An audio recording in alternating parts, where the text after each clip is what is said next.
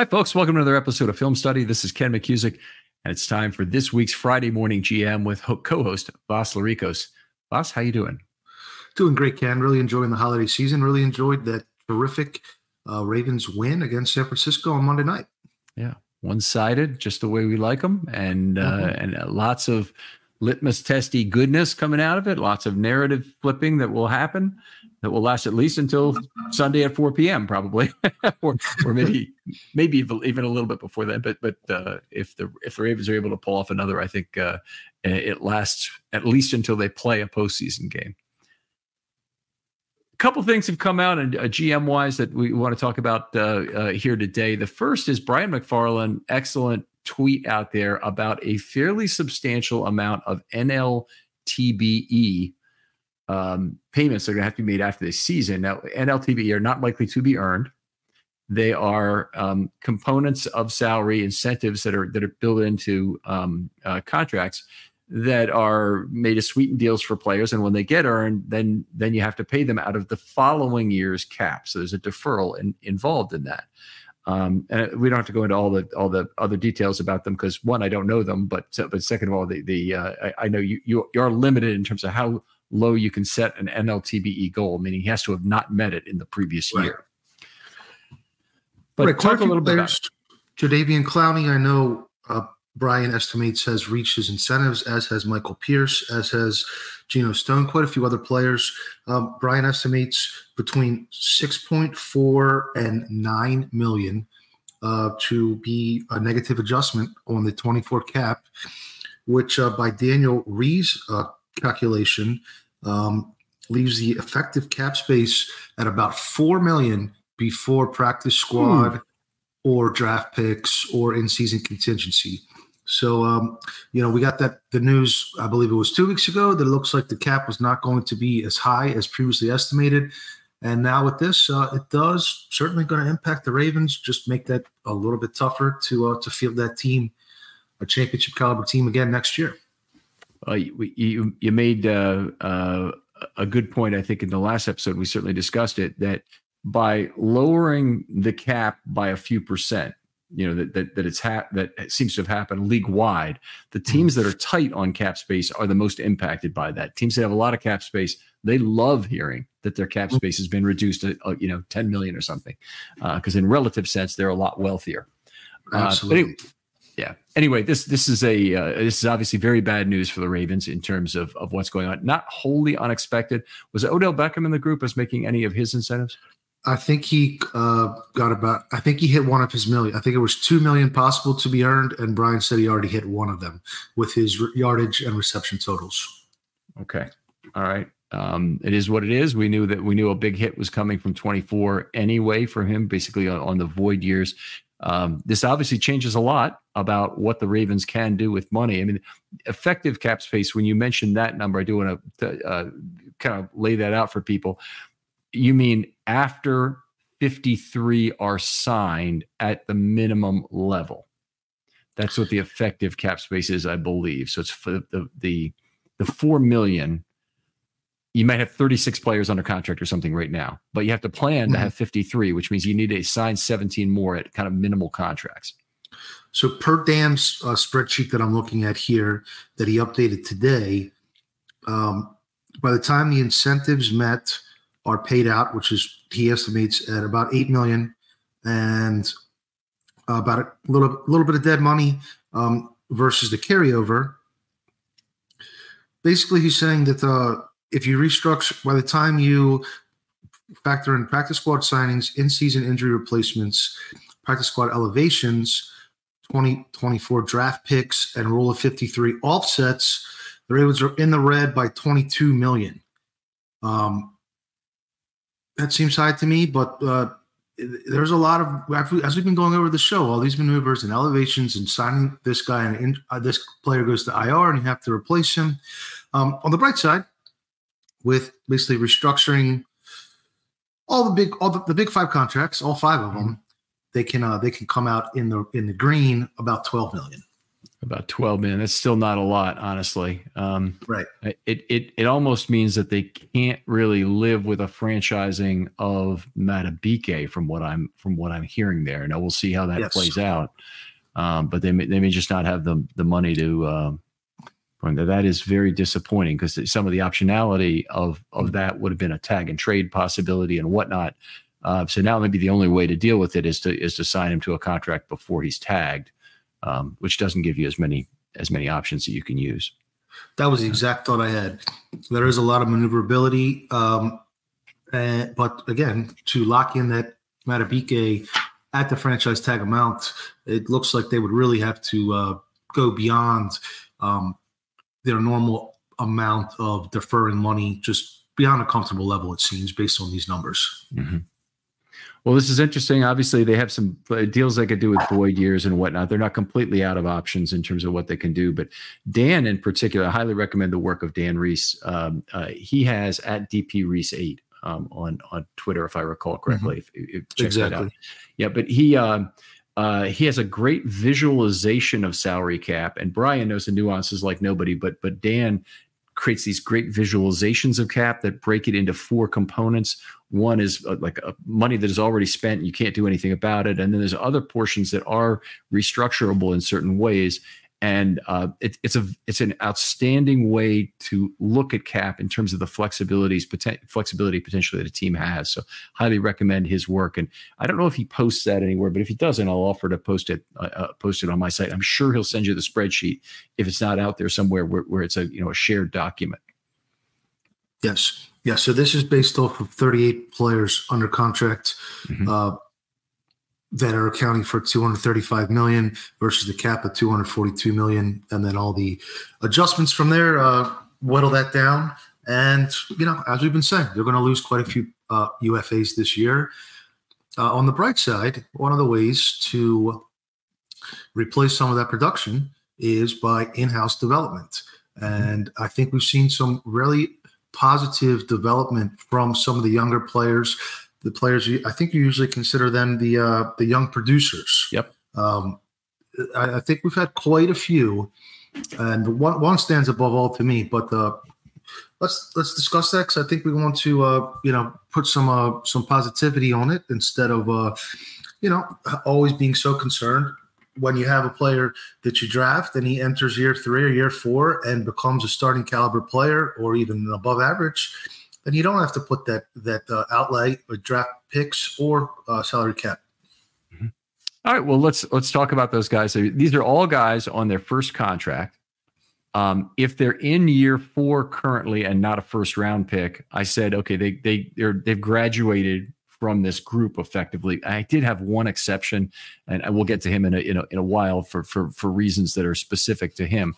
But all these players showed, I think, positive development this year. We'll just kind of go through them one at a time. The first one, fairly obvious, the Ravens' #1 draft pick this year, Zay Flowers. Yes, I think he has become the bona fide wide receiver 1. Low end, he's not a Jamar Chase or Justin Jefferson, but 40%, almost 40% target share in the San Francisco game. Productive, being utilized in a variety of ways. So that hypothetically lessens your need for maybe a strong wide receiver 3 or wide receiver 4, because you already have that wide receiver 1 producing at a wide receiver 1 level. Yards per target, not what I think Ravens fans would have hoped for at this point from Flowers. A lot of the offense, because of what's been going on with Stanley, because of some of the shortening of the passing game that naturally occurs when you're winning games and you try and create an extension of your run game to close out games, they've really lowered his yards per target a lot. And in particular, the last 4 games, he's at just a shade under 5 yards per target. It's like 4.99.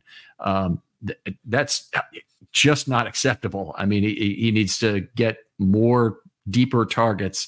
It's a very underutilized resource, and a 4-game period is not a short period for really looking at that. Last year, 2 years ago, I guess it happened to Marquise Brown a fair amount, and down the stretch. And a lot of that was Huntley being in at quarterback and needing to scheme the ball out quickly down the stretch with all the tackle problems they had. But this year they are feeling some of that again in terms of needing to get the ball out quickly. I would agree.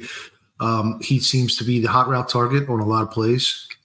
Just those little inbreakers, or as you said, the depth of target is not where it should be. Let's move on to number 2. Really, one of the really exciting, fast-moving growers is Hamilton. That 22 draft is looking fantastic right now with Hamilton and Linderbaum in the first round. We'll talk about him next, and others as well from that draft. But Hamilton really a little bit lost in the first 2 games of his rookie season. Came on to have a very fine rookie season once he moved to slot corner in particular. This year, he's been great all over, really been fantastic, I think, when he's been playing close to the line of scrimmage.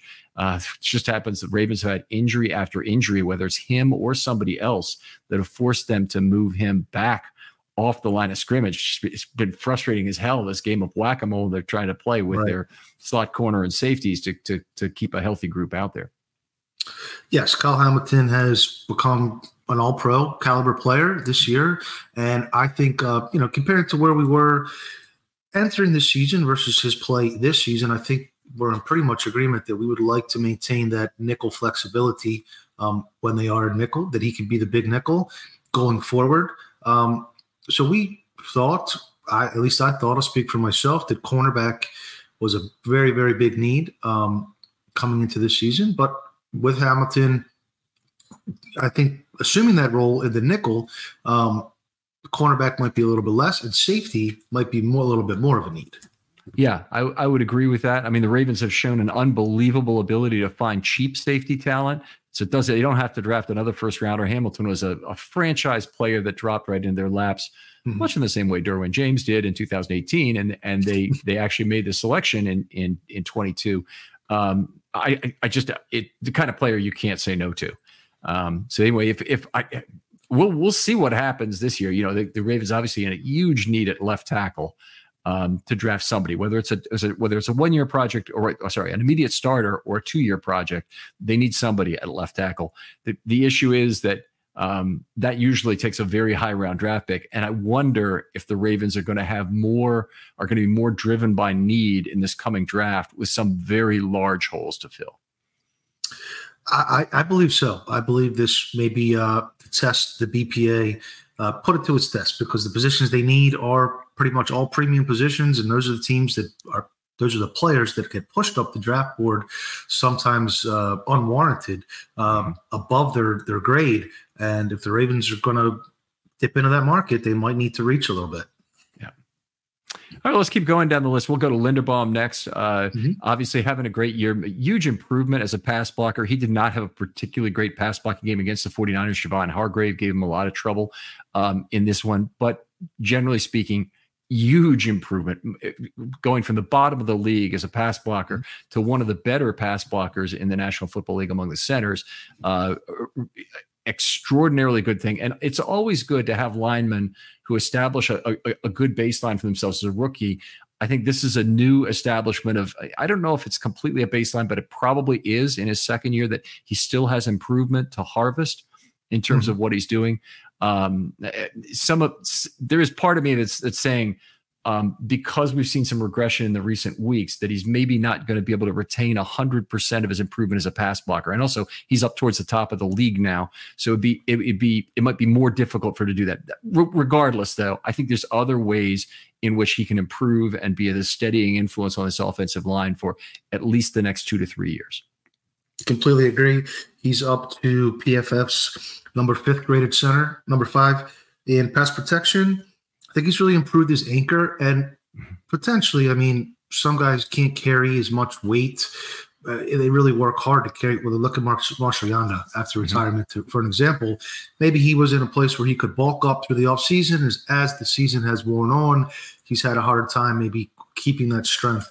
But as he gets older, like every male mammal, they gain strength pretty much. So, yes, I think Kyle Linderbaum is certainly the anchor at the pivot, and potentially his improvement in pass protection here may allow the Ravens to go a little bit cheaper at one of the guard spots. Yeah, or it might even be both, honestly, next year, given their salary cap position. But I agree with you. Let's move on. Travis Jones, big step forward this year. Now wasn't he was a good player. Again, great baseline as a rookie, very happy with what he did, but a big step forward as a pass rusher. We've seen it even more in recent weeks. So, it's not a case of hitting the wall for a young player and it's, the season's just too long for him. He's basically been healthy the entire year. I'm trying to remember if he missed any time at all, but I don't think so. And so he's just been very effective as a pass rusher, as a run defender, and that's exactly what the Ravens needed. Exactly what they needed. Completely. He would be one of the biggest positive developments this season. We had a high opinion of him entering the season, and he has lived up to that tremendous game against the 49ers, even rushing from 5 tech and beating tackles with inside moves. That was outstanding. I think he is developed into at least a capable third defensive lineman on a depth chart and possibly a second defensive lineman heading into the 24 season. Well, I wouldn't like to just lay it out that way. I just think he could potentially be have another breakout next year if they're willing to move him to more 3-tech play. Now, basically this year, he's mostly played nose and it's been him or Pierce.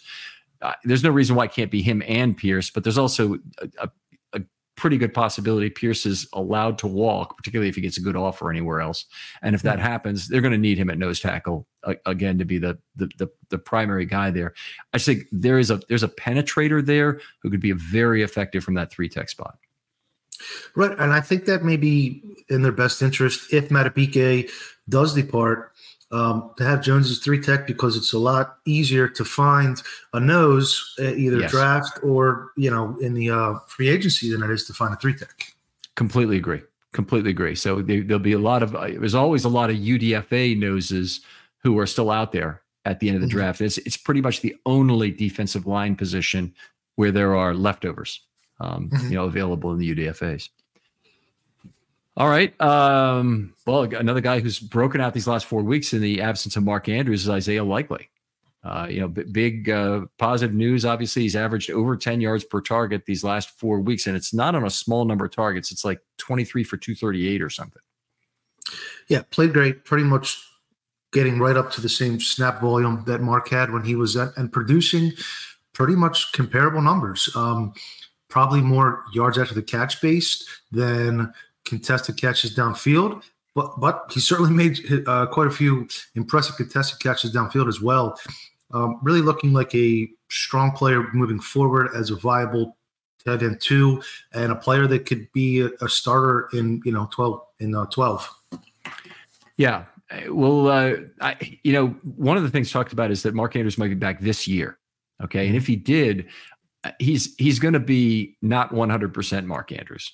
So if he does come back, I think, pitch counting him and keeping Likely in a rotation, we might learn a lot about how much the Ravens really want to slant usage to either player and still slant targets to either player when they're in usage, because the down and distance situation in the game script is going to determine whether they're passing or not. But in terms of, the targeting, are they still going to target Likely a fair amount to try and get first downs?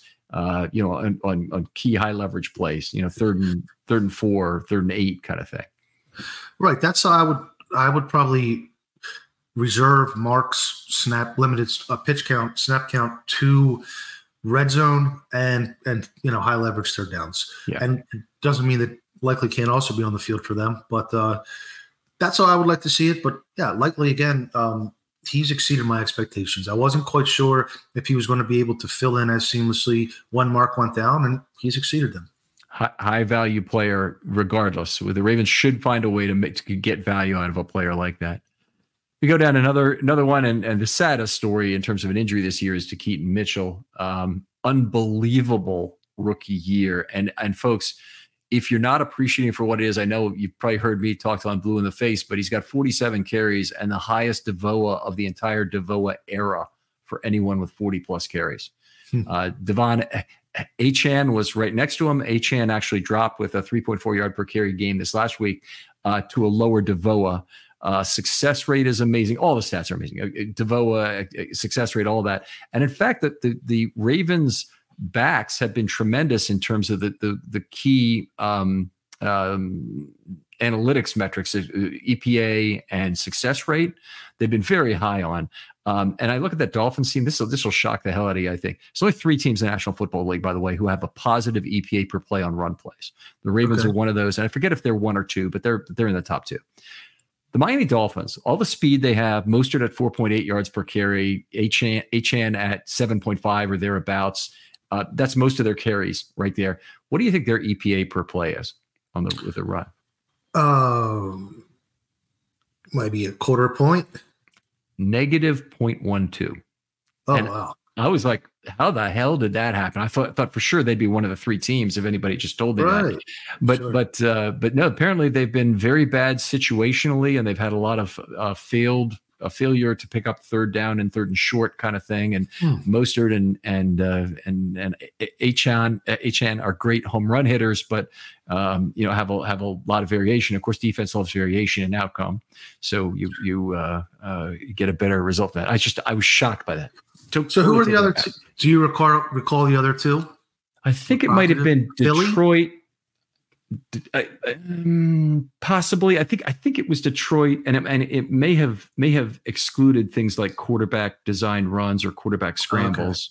But I think Detroit was one of them. I'm trying to think of who the other one was, but it was on a chart. It'll come up again, and I'll forward it to you when it does. But it's just an interesting thing. But anyway, Mitchell, fantastic rookie year. He's such an enormous loss, and he's the one player that I'm really concerned about his 24 future, probably his future in general, but his 24 future for sure, given how late in the season this injury occurred. Yeah, apparently he had surgery today as we record here on the 28th, and they had a picture of him from his hospital bed. Average recovery time, 9 months these days for a single without I forget what Harbaugh termed it, without cartilage damage. Cartilage, yes. So can get back in 9 months. That put him probably about halfway through next season. But yeah, he's not going to be ready for the beginning of next season. I'd be shocked. Right. Okay. It's so sad. Odafe-Oweh, a 21 draft pick. Now, the nice thing, Odafe-Oweh, I think, has had a fine season, and he's been ratcheting up the pressure. He's been delivered as he's come back and dealt with some injuries and whatnot. But he's a player I expect the Ravens to pick up his 5th-year option. It will not be that expensive, somewhere in the $12 million range. Now, I say not that expensive, but 2025, Baltimore is going to have another tight cap situation. And you got to ask yourself, does this really make sense? That said, I think it's a no-brainer in terms of Oweh, who will be the only guy they really have left on the edge they can depend on. They'll have a Jabo. He's a lottery ticket at this point. I think we'd agree. They'll have Robinson, who's an up-and-coming player as well, but I think they would have to keep Oweh.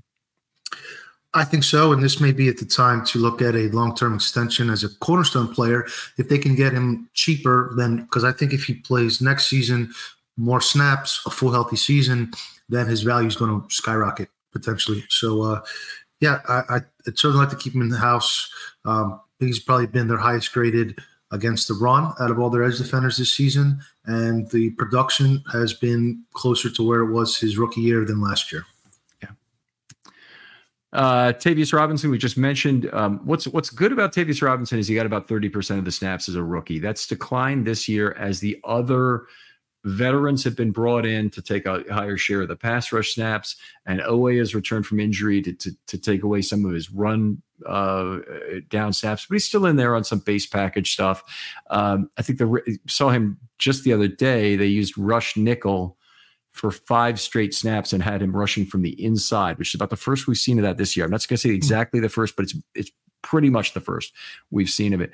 That may be something that he can develop, get a little bigger this offseason and become a bigger presence there. But I'm still optimistic about where he could go. I think basically his first year has been terrific in terms of his snap percentage. It's a great place to start.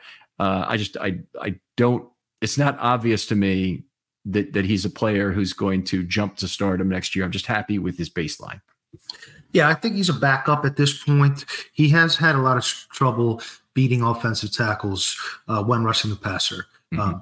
Just not very. I mean, I think he had the 1 sack. What was it, 3 weeks ago? But just hasn't quite got there. But that doesn't mean he can't. He was a developmental player, a young player to football. So he can develop that. And, you need probably 5 outside linebackers on the depth chart next year. And he's a good outside linebacker 5. Yeah.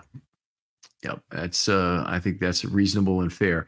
Brandon Stevens, who unbelievable year. In some ways, the most development of any player, I'd put him right up there with Linderbaum's improvement in pass blocking, has been what's happened to Stevens. I think we kind of expected it from Hamilton. I don't know how greedy we were expecting Flowers to be great, but expectations for a number 1 receiver always are through the roof. And I think that leaves you with Stevens as being the guy who was most above expectation.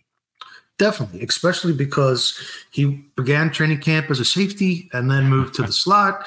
And the Ravens didn't even necessarily have this confidence in him. He's played over 1,100 snaps this season, Ken. I just looked at it yesterday, including special teams, but 1,000 on defense already. Very high marks, physical player, just completely not out of left field, because he did have some good tape towards the end of last year. But if you have to identify one player that has made the 2024 roster outlook look a whole lot better than it did to start this season, I think it has to be Brandon Stevens. Stevens, 99.2% of the snaps this year, leads all Ravens defenders. The only two who are close are Queen and Smith, who are both at 98%. So very, very impressive and Iron Man season he's had on the outside. And he is a player that if he stays there, we're going to be fine. This is his 3rd year, and extension should be discussed at the end of this year, because it's the first chance that you have is after year 3. But beyond that, he's a player whose versatility might really have hurt him in his first 2 years, and we've seen a little bit of that. Correa and Orr trying to move left and right in terms of their tackle spot. I'm trying to think of some other players who were really kind of hurt by their own versatility at some points. But Kruger, I would say probably a little bit. Kafusi, that's a good one. Yeah. Yeah. Anyway, the point is made that you're a lot of times you're better off finding that position. The Ravens clearly did not have it figured out at the start of this OTAs, for example, that he was an outside corner, but he was playing outside corner at his highest level at the end of the year. Most of his penalties had come early, and it just at some point you ought to make that commitment. I'll be honest. I was one of the people who said that I didn't really think. I wasn't really sanguine about the possibility about him being the Ravens' 4th corner. If you have, you're 3, and now Hamilton is the slot, and Stevens is the number 1 corner. Everything has been turned over, and the Ravens have, effectively no serious depth issue at corner as of this moment. Yes, I was. I wasn't writing him off before the season, but certainly wanted to add competition of Yassine and Darby. And if Stevens was going to become a full-time starter, he was going to have to earn it.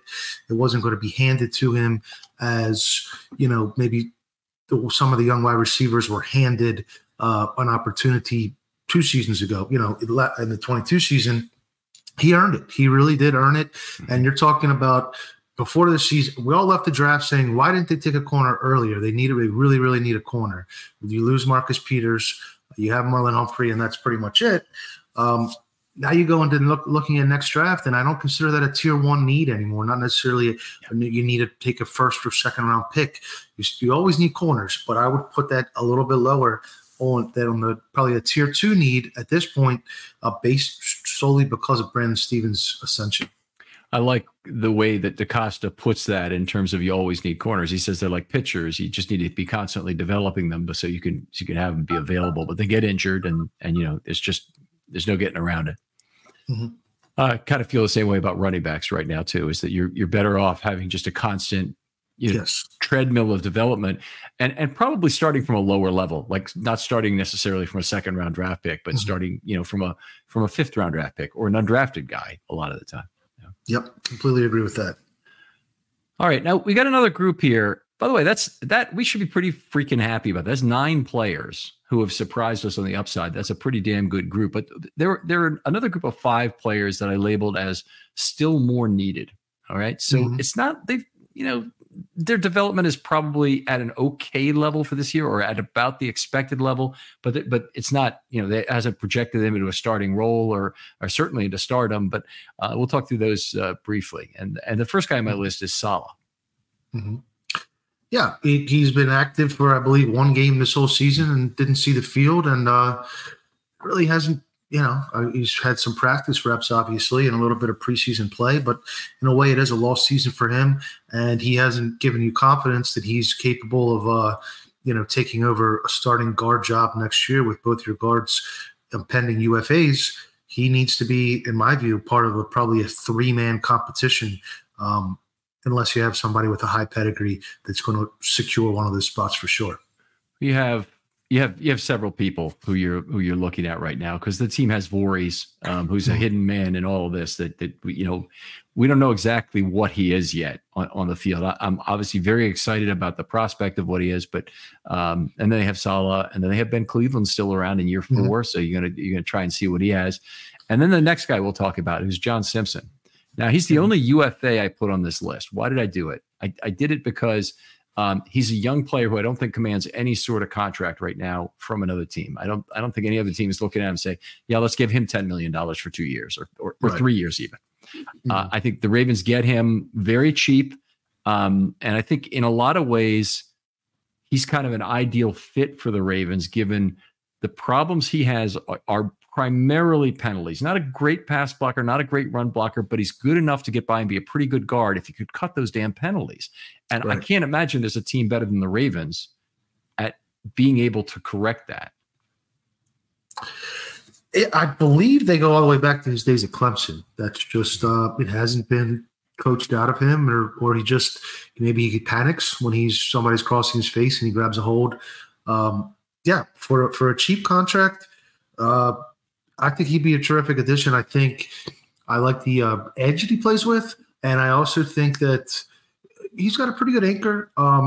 He gets beat more, because of his feet are a little heavy, but I think that having a strong interior line, I forget where I heard this somewhere, but having a strong interior line has given Lamar more confidence in the pocket, even though the tackles aren't where they have been in past years. Having a pretty solid trio in the interior has helped Lamar, just manage that pocket as beautifully as he has this season.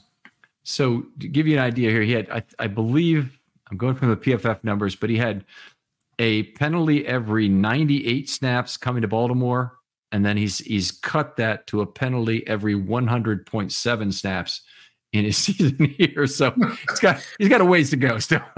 Yeah. Let's continue on the list. I'm going to stick with the offensive line and talk about Daniel Faalele right now.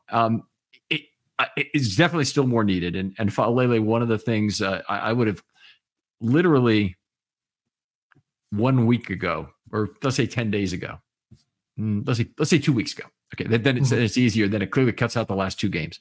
I would have said he was completely a developmental player still. And worse than that, he's a developmental player entering year 3. Which is not a good place to be, because you can only have a couple of developmental linemen on your roster. I mean, you want them; they're size and shape positions, but you can't keep them on the practice squad because somebody will take them, and right. you can only have a couple that are available. But anyway, the last 2 weeks he's put together the best 49 snaps of his NFL career, and right. he's been in the low 70s in terms of his grade, which when you adjust for it would be a medium to high C in terms of how he's played. And that's such a huge improvement. There's so much technically that still needs to be fixed, but to see him actually have a little bit of success in even over 49 snaps is a nice thing to see. Yes, I think he has become a capable right tackle, a backup right tackle. And I don't think you could have said that necessarily 2 weeks ago, but he is still hopefully on the trajectory to eventually be able to take over for Moses in that final year. So I have seen, definitely agree with you, positive signs the last couple of weeks. No doubt they keep Moses for next year, right? In your opinion? Absolutely. No question. Yeah. I would agree on that. And I think I've completely given up on Faalele being a guy that can ever move to the left side to play. I think McCary is probably that's honestly, I got to be honest about this. McCary is not a guy I really like at left tackle at all, but he's about as good as you can hope to get as a backup at left tackle. And then it gives you some other versatility. In theory, you could use. The Ravens haven't really used him anywhere but tackle this year because their need is so great there that they used Mustafa and others when they need a backup center or need a backup guard. You go to Cleveland or whatever. But it's the Falele situation. I think he's got the window is narrowed on what he's going to do. The role, and the time is also kind of running out in terms of him demonstrating he's ready for that role. I want to see a big preseason from him next year. Of course, definitely. Yeah. Yep. Next thing on the list I have is Bateman. Now, Bateman is a guy whose fifth-year option will come due this offseason, and I don't think there's any way in hell the Ravens pick it up because for a wide receiver, that's going to be a lot of money, and it just wouldn't make any sense. They could try and extend him. There's been moments, but it's been fits and starts in terms of movement forward in the offense, and the last 4 weeks without Andrews, he's really been in a little bit of a downtick in terms of yards per target with just over 5 these last 4 weeks. Yeah, and too many drops. He's had a couple really costly drops this year. I would say that his play this season has been a negative development on the 24 roster outlook. Mm-hmm. Disappointing. I kept waiting for the breakout game to come and for him to become more involved. And he was dealing with the foot injury in camp, and there was a ramp up period. And then Andrews went out, and you figured, okay, here's Bateman's opportunity. There were several games that Beckham missed where he had an opportunity, and he hasn't. I think he's taken a step back from where he was in the first half of last season.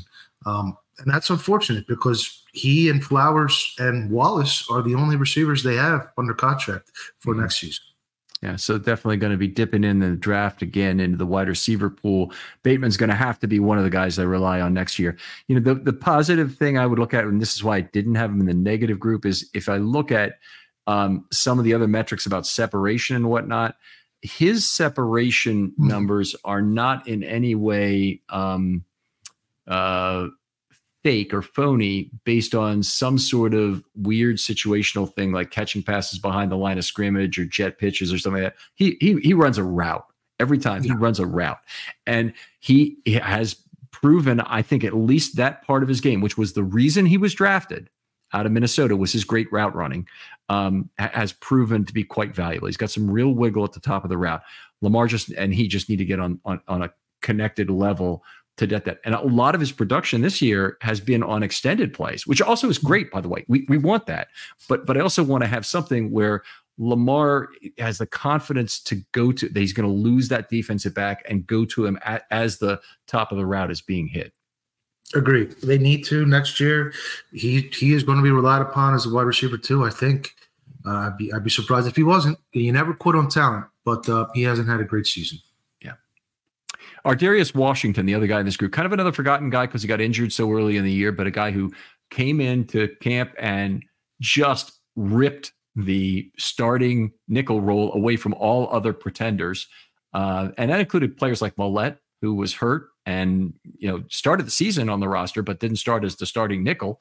That was Ardarius Washington for those first couple of games. Had a sack early on, gave you a lot of that Corey Ivy kind of look as a very versatile, tenacious downhill slot, in addition to being a guy who can cover a little and certainly cover in a short zone there.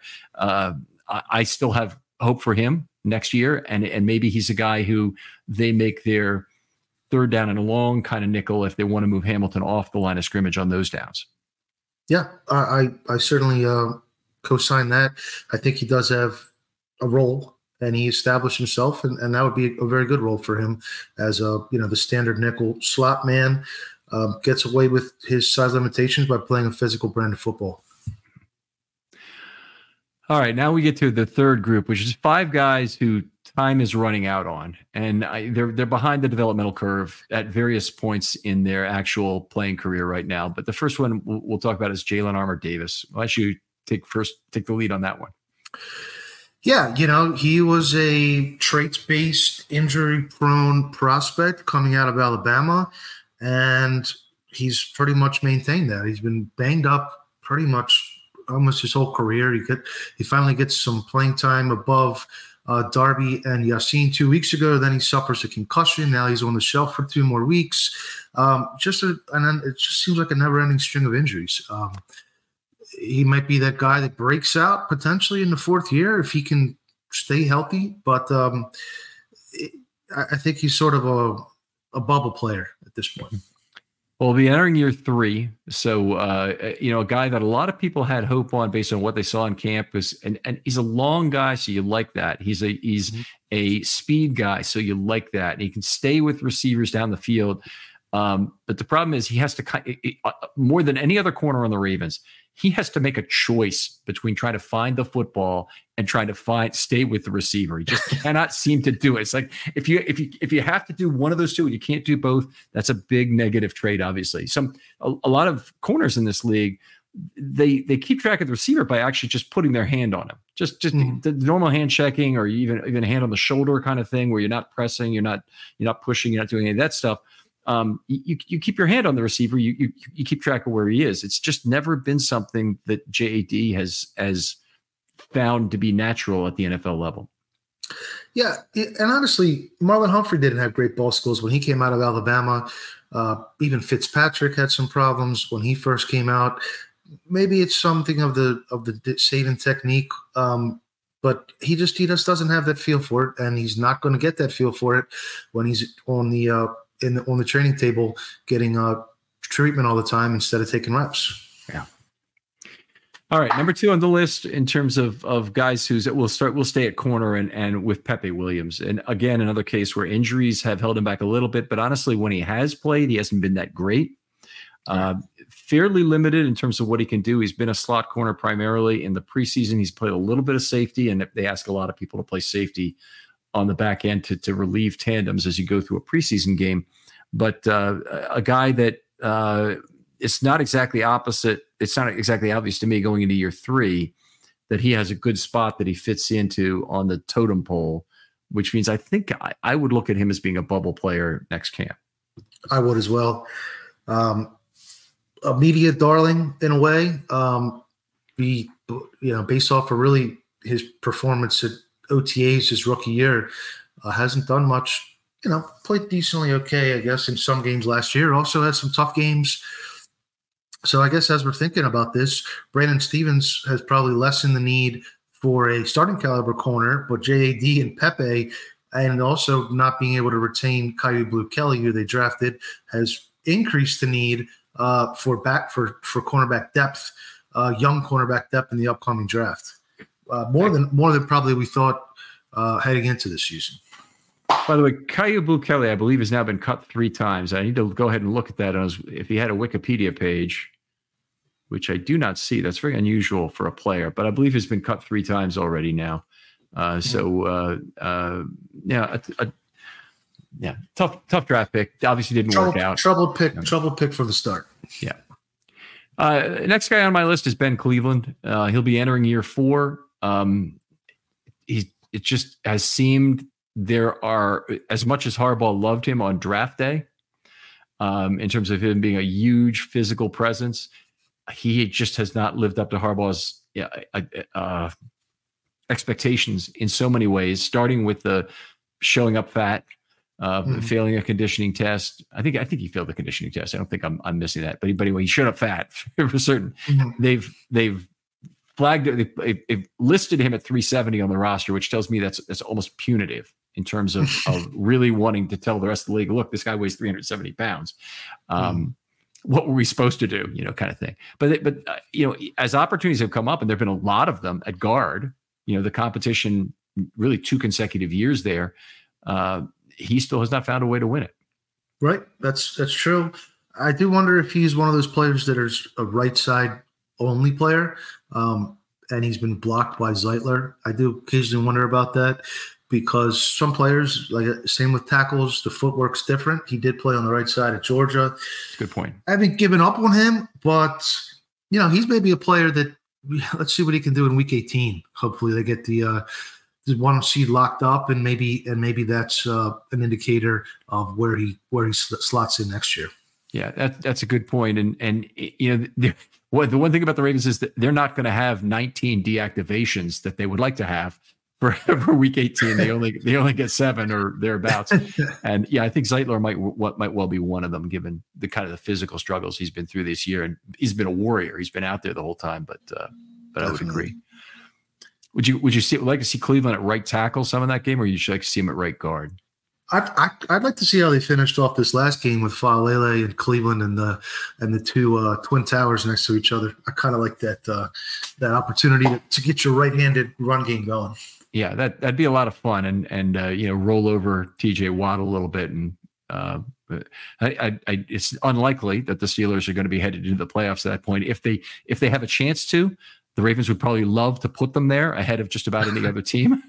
So, but it'd be also fun to give a little bit of a mauling to TJ Watt, who's certainly injured a lot of quarterbacks in his day.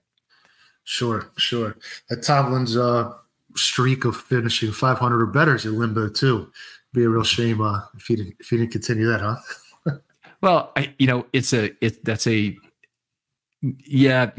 I probably would like to see it ended, but on the other, if I'm being honest with myself, but on the other side, it's a freak show stat, and I'd rather have a bad team in the playoffs. I would rather have a bad team in the playoffs. And, you know, the Ravens, honestly, they could still end up as they could even lose the division, obviously, but they could certainly still end up as the 2 seed if they lose to Miami. No, that's it. That doesn't really work out. If they, it's going to be hard for them to they lose to Miami and play. If Buffalo beats Miami, Miami would still hold the 1 seed. I haven't looked at that one because I know that if Miami loses this week, then the division's on the line. Yeah. So if Miami wins this week, the Ravens still have a chance to get the 1 seed, but they have to have Buffalo, who will have nothing to play for, go in and win their Week 18 game. And Buffalo, it depends on some outcomes this week, but they may be actually locked in at the number 6 seed. So there won't be anything to play for, and that's obviously an unfortunate situation. Ravens really needed Dallas to grow a pair and go in and beat that Miami team, but they didn't get it done. Yeah. The battle of the teams that nobody that didn't have. They used to say on the SEC, schedule ain't played nobody. Yes, schedule ain't played nobody. All right, so the last guy I have on the time running out list is Charlie Kolar, and this would be the time for him. The Ravens only have 2 tight ends active. They have been using Ricard in line a lot, and not too much at fullback. So that's it's cutting into his playing time. He's just barely been targeted during this time. When he has, it hasn't looked terrible or anything. He hasn't been perfect. Had a lot of pressure as I scored it in one of these games recently. I'm sure it's evident because he only had 2 pass blocking snaps in the game, and PFF probably gave him a very low score in that game. But he gave up the pressure on one of the 2, and he's just a guy. Opportunities do not grow on trees in the NFL. You usually initial opportunities almost always come from injury, and I don't know if he's going to get another. Yeah, I'm comfortable with him as a tight end 3, and I wouldn't be in the market to upgrade tight end 3 that's coming off season with all 3. I believe his run block grade is on par with Mark Andrews per PFF, and I think he's caught well enough when given the opportunity. So I might be a little bit higher on his long-term outlook than you, but I think the tight end room is well stocked in the short-term future. Okay. All right. Well, fair enough. Tylan Wallace. I'm sorry. I don't think we talked about him, did we? Did not talk about Tylan Wallace. So he's under contract. You mentioned that, I think, earlier. Is there a future for him as a receiver? We know he's a valuable special teams player, so he might have a long-term future with the Ravens just based on that. Mm-hmm. That's what I was sort of thinking. I think he proved this year. We didn't know that he could become a quality return man necessarily. I don't believe he returned any until the touchdown. Was that the story? Until the big touchdown in the Rams game? So, and now you're adding that to his skill set with the, gunner and other special teams work that he does. So he's your prototypical wide receiver 6 that plays on offense in an emergency situation and is worth having on the team for his return skills and his other, special teams coverage ability. All right. And I'm all for that. I would love it if he could be more of a Kelly Washington type player who is a reliable third down receiver as Yes. well. That would be a big addition. Or even if they had just a package of plays that were for him, jet sweeps or some specific route that they like to run to him. Or maybe he becomes, a guy like go back to Demetrius Williams and some other players who you use primarily as a deep threat. If there was some value to that, it would just, I would feel so much better about it if Monken could find some specific usage, knowing that he's going to be on the team next year and get that put in place over the offseason. Agree. I'd like to make mention of one more player as well, who's also a UFA, but I believe can be brought back relatively cheaply, and that is Malik Harrison. I think, he came into the season as an inside linebacker, transitioned to an outside linebacker, and he can really thump. I mean, you watch him set that edge, whether it's he's blocking or he's trying to be blocked by a tight end primarily or a tackle. He can really thump. He still does have that inside linebacker versatility. So let's say Patrick Queen departs and you're working a platoon system with different players depending on down and distance. He could fill in there, and he has been the special teams captain as far as at least playing that. He and Delshon Phillips are on the most teams, and I think he'd be a good player that can maybe just won't be one of those cheap players that fills out depth and has multiple, utility at multiple places. Yeah. The key there is getting it done cheaply, and he's a roster fungibility guy as well, which is nice. So he enters his 5th year. He's become a vested veteran. He doesn't have to go through waivers at the end of camp, which means you can make a handshake deal with him, get another guy on the roster with the potential of returning him from IR at a later date. That's something the Ravens absolutely love to do. And Brent Urban, Daryl Worley, Malik Harrison now, Anthony Levine in the past are all guys that they have done that with, and it makes a lot of sense to extend the roster. I am not really believing he'll be in the inside linebacker plans, but I think he's done a lot at outside linebacker that have been specific to the Ravens' needs. That having him there has put them in a position where they eat up some snaps. Whatever they have in terms of edge rushers next year, I expect it to be heavily veteran complemented as well. I expect that whoever they'll get, they'll probably get a couple cheap veterans as well, one anyway. And that guy will be someone who you don't want out there for a bajillion snaps. Whereas Owe and maybe Owe only among guys from this year is a guy you trust to play more snaps. With Harrison, you get some early down snaps taken up by a solid run defender. And we saw just in this last game on that 1st and 2 play, the 49ers, rolled out. He was, they booted out right, naked zone block left, naked boot right. And Harrison was completely not fooled. And his tracking down of Darnold in that situation was one of the big plays that kept them out of the end zone. And then they had a sack that he took, 2 plays later. They ran the ball for 1 and then they took the sack. Yeah. We didn't know where his career was headed a couple of years ago, where there was an off-the-field incident, and I think he's really found that role, and I'd like to keep him there, and that's one less problem area or one less spot you have to find in the offseason.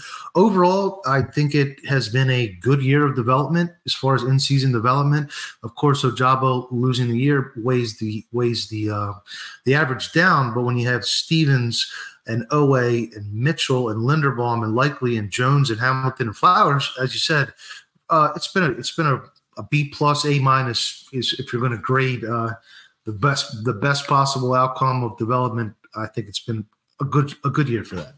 Yeah, I agree. I think it's been a very good year. Ojabo was a player that I had forgotten to add to the list, but of course, I mean, he would be in the time running out category for me in terms of he's just a lottery ticket, frankly, at this point. If it works out, fantastic, but he's lost so much developmental time. It's very sad.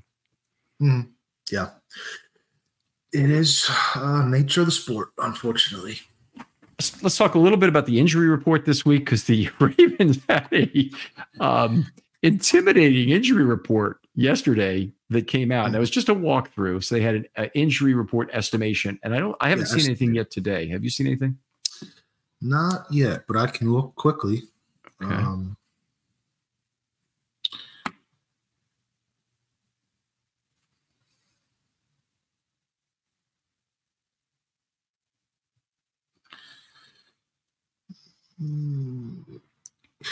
Kyle Hamilton has returned to practice today, according to a picture from Kyle Phoenix Barber. And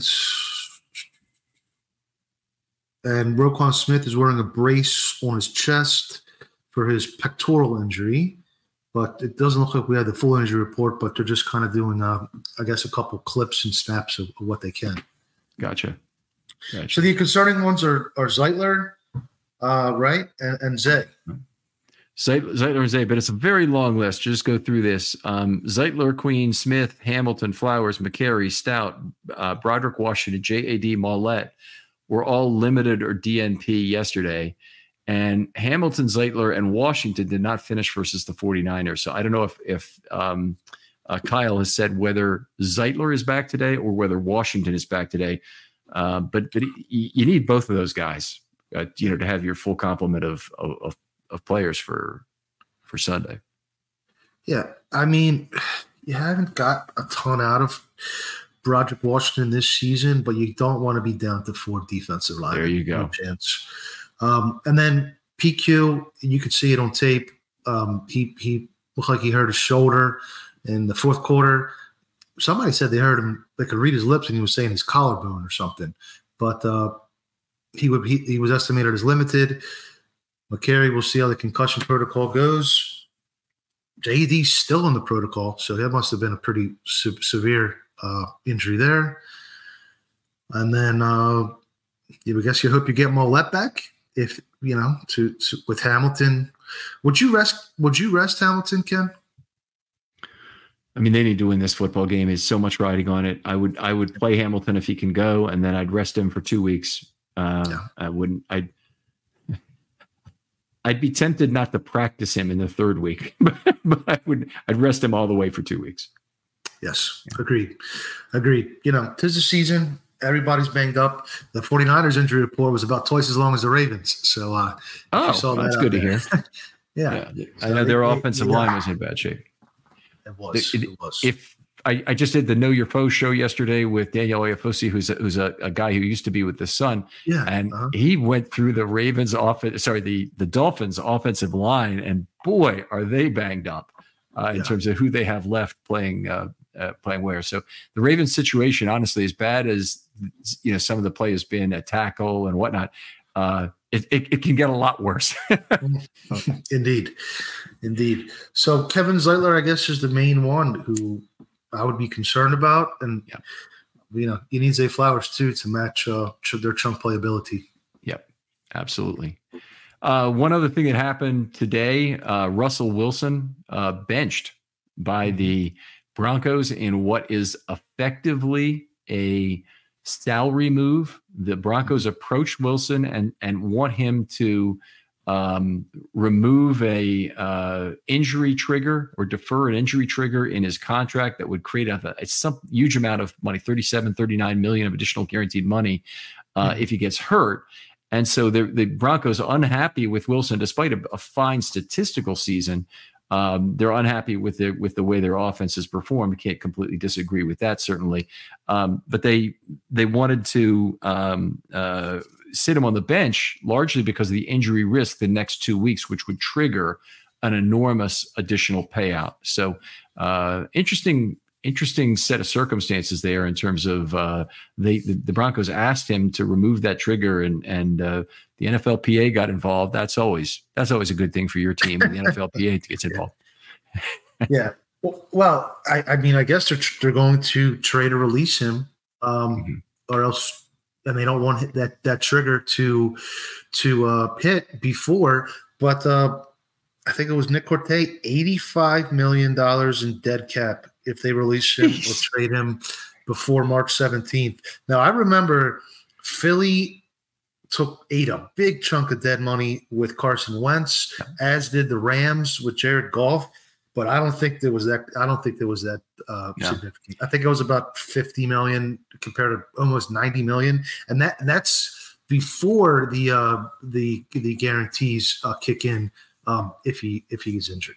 Well, he's obviously they hope it won't, but that really makes him a tradable commodity because they're going to be eating a ton of guaranteed money in that contract. And they're in salary is probably fairly reasonable in terms of what's there. I don't know who would end up paying $37 million as the roster bonus. I assume it might be well, I guess it depends on when he gets traded, but it's the fifth day of the league year that goes into play. If you would think that it'd be possible to trade a player like that. If he's got a reasonable salary and he's a quarterback and you're eating the guaranteed money that came along with that contract in a lot of ways, with a signing bonus anyway, that could be pretty attractive for some team. Yeah, I agree. I mean, he's definitely regressed from where he was 3-4 years ago, but he's played better this year than he did last year. And if you're only on the hook for the base salary, we've seen it before. I mean, we saw Wentz and Goff and how many others get traded. Even Trey. Well, he's on a rookie deal, but yeah, we've seen it several times. All right, that's just an interesting little tidbit from the news that we wanted to hit on. Voss, always a pleasure to do the show with you.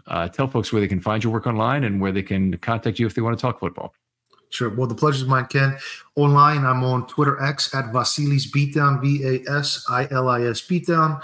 I am co-managing editor and an author for the Baltimore Beatdown blog. And I have another podcast called The Ravens Way Pod at Ravens Way Pod that will live stream every Thursday night around 7 o'clock.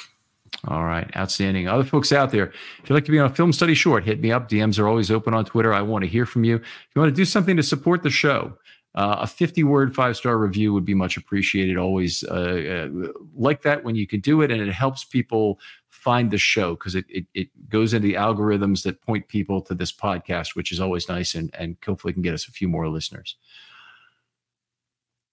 For Voss Larikos, this is Ken McCusick saying goodbye. We'll talk to you next week on Friday Morning GM.